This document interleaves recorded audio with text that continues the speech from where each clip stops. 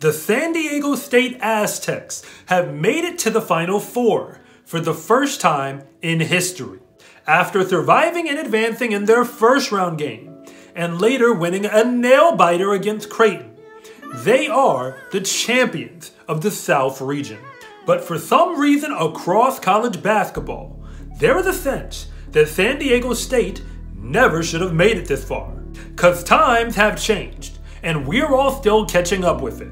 The Aztecs head coach, Brian Dutcher, said that more conference realignment is coming, and it's hard to argue with him, because San Diego State hasn't just proven to be one of the best teams in all of college basketball, but they belong in a better conference, perhaps the Pac-12, and this is why. San Diego State feels like a Cinderella, because in our minds, they still are. They play in the Mountain West Conference, which is most well known for Jimmer Fredette mania at BYU years ago. But BYU doesn't even play in the Mountain West anymore. They are now in the Big 12. The Aztecs only lost 6 games this season, but 5 of them were to tournament teams, and the other game they lost is to a team in the NIT. And on top of all that, they had the 5th best record in all of Division I, tied with UCLA, their much more popular in-state rival. Even though they're a great team, they're overlooked because of how they get it done, which is with hardly any standout players.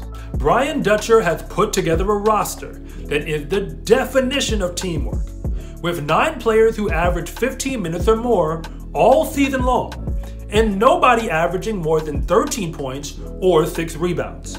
It doesn't really matter who scores the basket in a San Diego State uniform, which is why it's hard to stop them.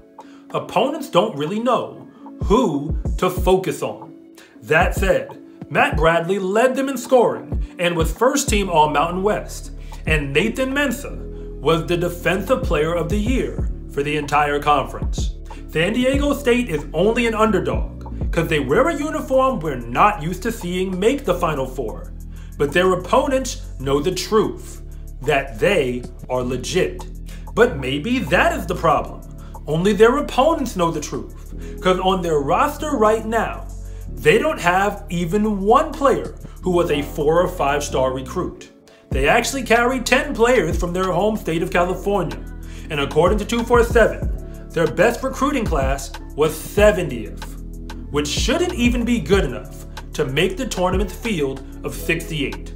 But still, the Aztecs are a team, in every sense of the word, that has survived the gauntlet that is March Madness. And if there was any doubt, Brian Dutcher's team has proven that the San Diego State basketball program is ready for conference realignment. And the Aztecs football team is not far behind, only losing by 2 points in this past year's bowl game. USC and UCLA, joining the Big Ten, has created a California-sized hole in the Pac-12, but San Diego State is ready to fill it. The only real question is if the Pac-12 is ready for San Diego State, because March Madness was caught off guard. But regardless of what happens in the Final Four, that won't be happening for much longer. I'm Coach Rob, and thank you so much for watching this video. And if you want to see more content like this, then please like and subscribe.